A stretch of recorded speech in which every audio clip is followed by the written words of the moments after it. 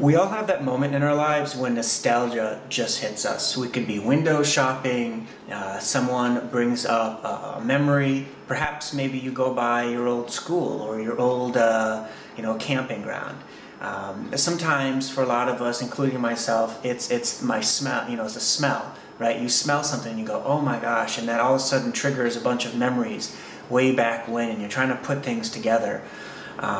And so we all have some of that, and I thought, hey, why don't I put that to good use and talk a little bit about CD players, more specifically these CD players.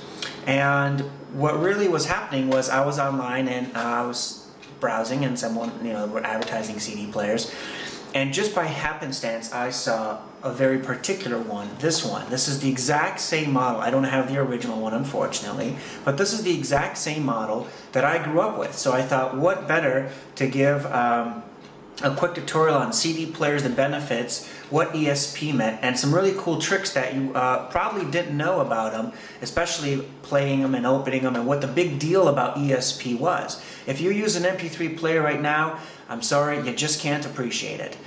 Just like you can't appreciate a record unless you actually play one. So I'm going to show you a really neat trick with this, and why ones that were, that came after something like this, where it did not have ESP, why something like this was a big deal, and why MP3 players that and basically their phones now that everyone takes for granted, not so long ago, 15 years ago, was not standard.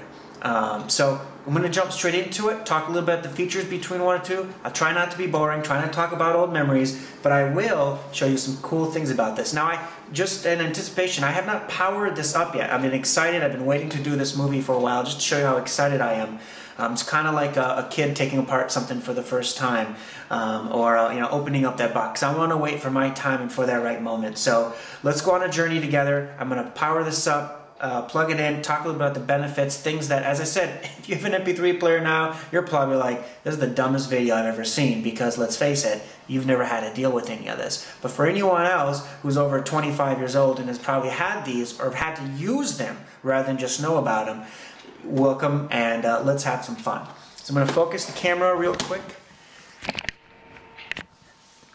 So we have kind of the previous to a model such as this was this MP3 player, but was this CD player.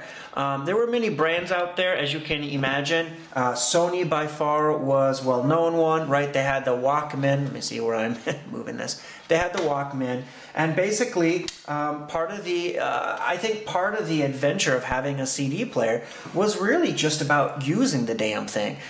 It wasn't as easy as uploading a song and that's it. There was a opportunity. So first you had to go and find a CD that you really liked. It could be NSYNC. It could be this guy, which I don't even know. I just got these a little while ago for this video.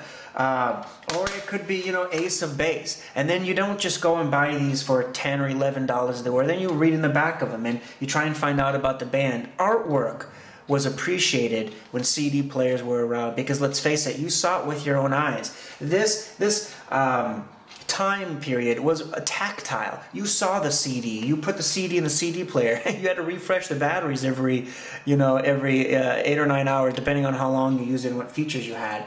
There were tricks to how to listen to good quality music that everyone absolutely takes for granted today.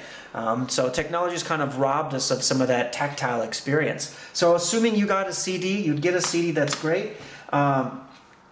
Right, the back of it always had to keep clean, and there were tricks about whether you could wash these or not, etc. But basically, you'd open up that CD player, right? You have the spindle here that spins. You have the laser that goes up and down, that reads the music up and down on this CD. And you just put it in the spindle. You press on it till you hear that click. And you knew you were locked and loaded. Well, now you're locked and loaded. And so there you go. That is how you load a CD player and how one was used. I already have batteries in this one, not in this one. We'll wait for that a little bit later. But I have batteries in this one, so I already put 2 AA batteries in there, and we're set to go. So let me go through real quick the quick features of this, and we're going to listen to some music on this and see why this was such a big deal because it had ESP, electronic skip protection. But we'll go through that real quick. So, you know, your standard CD player had play, stop, listen to your music, random. You could also hit program and P program mode. So if you, let's say, had a CD that you didn't know anything about, you could say, press that and it would listen to the first 10 seconds of each song, like an introduction to each song automatically, which was really cool. And then you had skip search back and skip search forward. A lot of these you could plug straight in and then listen to music all day long without having to refresh your batteries. Some of these, like this one, if you put the right batteries in, the right type, chemical makeup, you could actually charge the batteries as you were using it by sliding that switch. So, you know, what is that? Is that 6 volt? 6 volt? I mean, I don't think this would even use close to an amp. Who knows? Bass boost was a big thing. Sometimes you just need that extra. And then you have headphones. Phones, usually colored green. If you look at your computer and the desktops, you'll notice that's usually the color green for headphones. Then you have line out.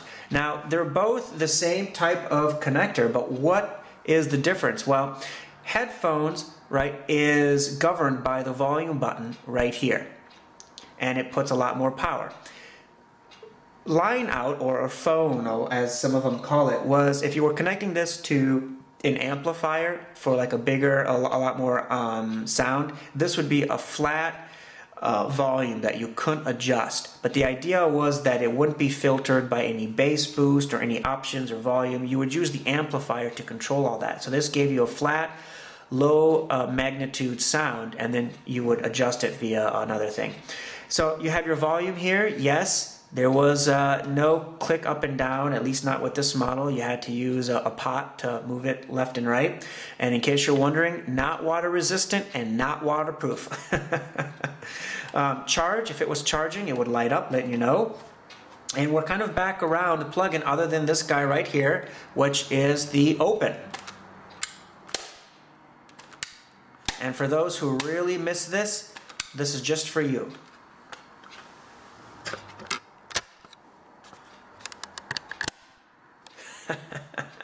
Alright, so playing this really quickly, so I've got some headphones here, but I decided to use external speakers just because, I should say external speaker, I'm not even sure where in the world this doodad came from, but it's an external speaker and we'll just plug it straight in. So I'm going to plug it in the phone and then adjust the volume on this guy.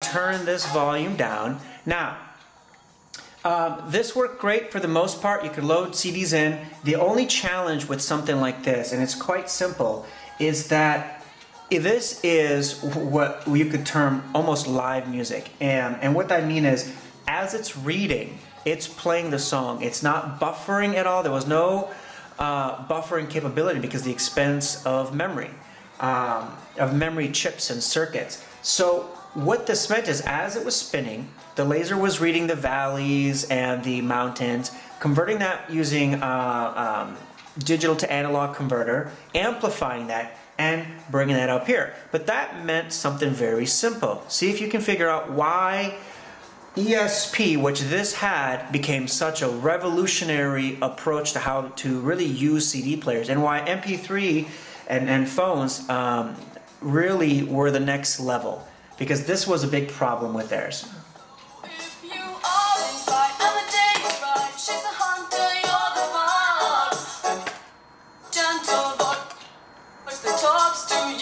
If you were walking with this, if you wanted to jog with the CD, if you're in a bumpy car ride, and I'm not pressing very hard, and that's the top, we can do the side. If we put it on a table,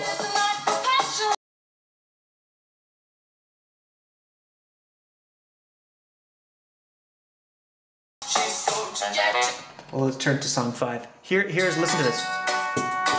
So not too bad, unless you did it constantly sometimes.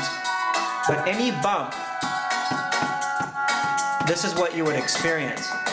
And this is why there were big problems with this.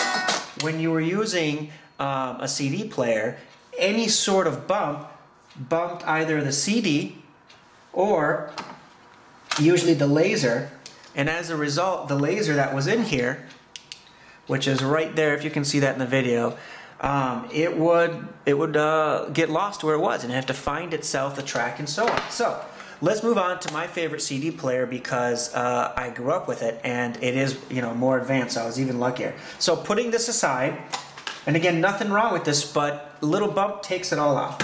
So let's take a look at this. So this is Sony Discman, again, as I mentioned, ESP2 electronic skip protection. If we open this up here, I do like about this version is that, you know, this model opens up, the other one opens up the lid here. This one you get a little bit more area to properly put in the CD versus kind of scooting it on the side, which some people complain about scratches. Again, you have laser here, moves up or down. You have the spindle that turns. There's a DC motor there, a DC motor that moves this up or down. And we'll go through the side real quick. So basically everything's the same, right? So you have your charging. If you want to power up or charge it, you have the open button. You have ESP, whether you wanted to use ESP or not. It was a special button, not only because they wanted everyone to know that this is why this was special, but for another reason, that is it uses more battery. You have play mode, whether you want to listen to the same song over and over again. You have the repeat enter, right? Customize kind of how you want to listen to your music. You have, there's some writing down here, and that will, you know, it tells you your battery, what track you're on, what step or minute, and then the second, so how long that song is playing. So if you wanted to hear a specific song at a specific time, you don't have a phone that you drag your cursor, then you drop, and then that's it. Nope, you had to write down or recall the time. Fast forward, go to or listen to the previous song, stop, play, and pause. If we go down further around here, this one had an ability for sound to be adjusted. So if you wanted bass boost or no bass boost, there's a couple options there. Volume, again, using a pot, right? Increasing volume going this way. And then we have two other things. Talking about the resume first. So if you didn't want to, shit, I don't recall what that resume was for. Resume on. I think this was a button lock, if I'm not mistaken. If you put resume off, as I said, it's been a while. I believe that meant that if you press buttons accidentally, it wouldn't, it would not respond to those. But I don't actually recall what resume was. So if you recall, maybe leave that in the notes. Lastly, you had the headphones and remote. So you can see this is kind of a special configuration, because what that allowed someone to do is, if you have headphones now, generally there's a button on it that says left, right, up, or down. Well, back in the day, they didn't have the ability or the configuration to have all those settings go through the 1/8 connector, as you can see there. And so there was a special remote that they sold along with the headphones that was built in. As you can see, there's about 4 taps there, probably, yep, 4 taps there in total that allowed to have the basic fast forward, go back, pause your music. That's what that remote was really for. So that way, when you were using this, you didn't have to touch here. You could touch on that, you know, on your headphones if you had it, and then hit, you know, next, up, or down. And why was that important? Because this offered something that this CD player could only dream of, and that is that it had ESP. So let's figure out what the hell ESP is, because maybe that's why you came to see your video. I don't know. So, first thing we got to do, we got to load up the batteries. So let's hope this works. So as you can imagine, we got double A's, and again, you just don't get to play with batteries as you used to anymore. Everything's plug and wait. This one, I can charge the batteries, quote unquote, in something like this in a matter of seconds. So take that, quick charging technology. So, push it in here, close it up, and let's open this up. Okay, so we have 3 options. Ace of Base. This one, I have no idea what it is. Or NSYNC. Okay, the mystery one. I've heard you loud and clear. Excuse me. So let's go ahead and then I'm going to use this external speaker so you can hear it. Put that in there and press play. Oh, that beep. I remember that beep.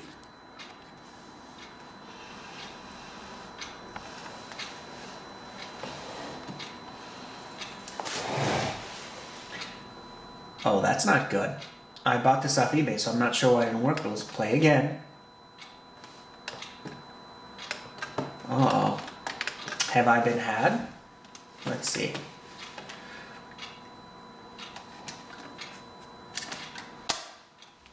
All right. Okay. So, it's not turning on. Uh-oh. Maybe sometimes the batteries, the connectors are not good enough. Oh, here we go. It was just the connector. See? Improvement.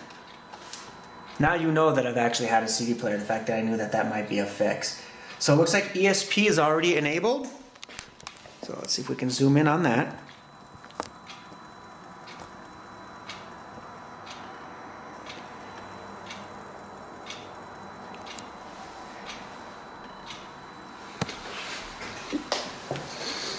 And it seems to have difficulty playing. You can see that it's moving inside. So again, kind of cool. You didn't have anything in this old one, so you got a little preview window to peek at your music. And it is not working. So let me make sure that it's not the CD. I don't know. Oh, you know what? There are a lot of things on here. All right, well, the only other one that I have is NSYNC. Let's make sure that it's clean. Looks all right. So let's hope that this is better. All right, she's spinning. You can see the battery. Nice and full, I should hope. The brand new.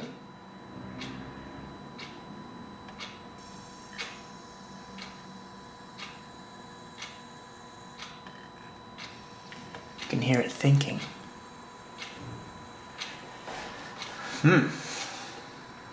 Well, this is embarrassing. Okay.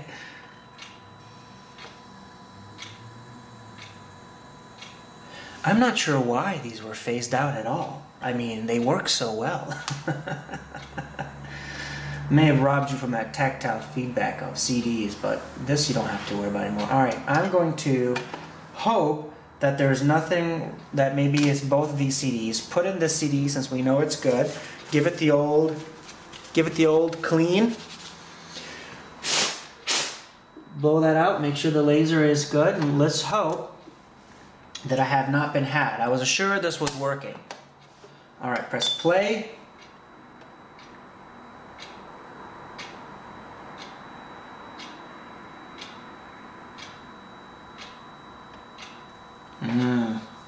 This is not good.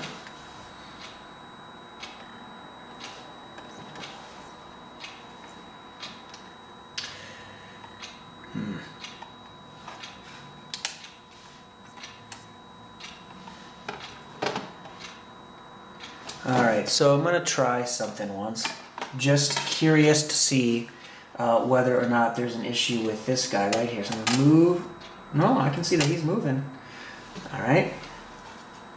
Put him back. So, don't try this at home, because you probably don't have one of these, but let me kind of wipe that laser off. I know it's not the best. Critics, feel free to just want to see why this isn't working. Alright, now.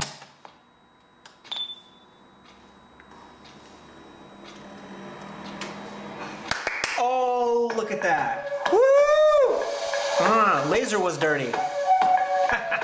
Yeah. Let's turn up the volume.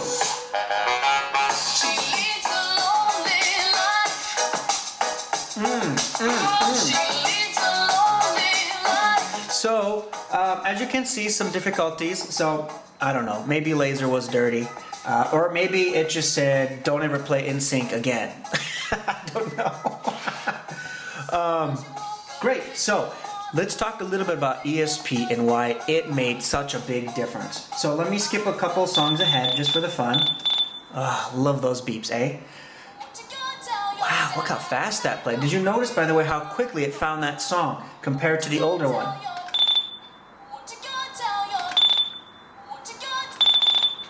There's 6. Wow. You just don't see that. You don't have to worry at all about that. Now, let's talk about ESP. That's what you came here for. All right. So it's just a good song. Just give it a moment.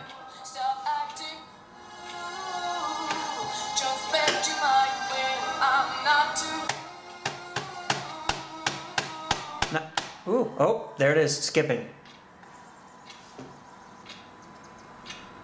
That's a long interruption.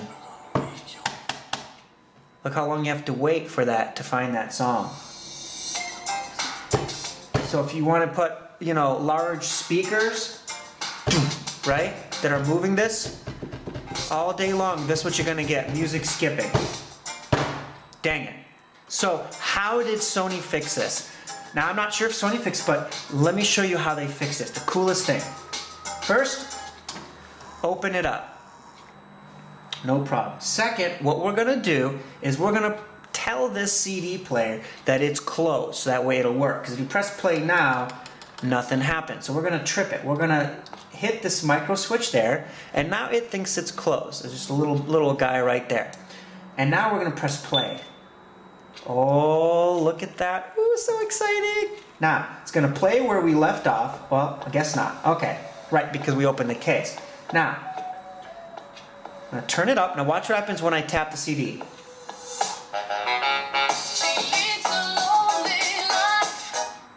See what happened? It automatically played the song forward and recorded what was ahead of that CD and remembered it for about 4 or 5 seconds. But when you turn on ESP, which is already technically on by default, I guess, but when you turn on ESP, now watch what happens. In the background, as the song is playing, the laser is going ahead of that song, and it's recording what the next 30, 40 seconds of that song are. Why is that important? Well, because as it memorizes what's ahead of that song, it plays from the memory, not live from the CD. So when you hit a bump, it's now playing from the memory, not from the CD.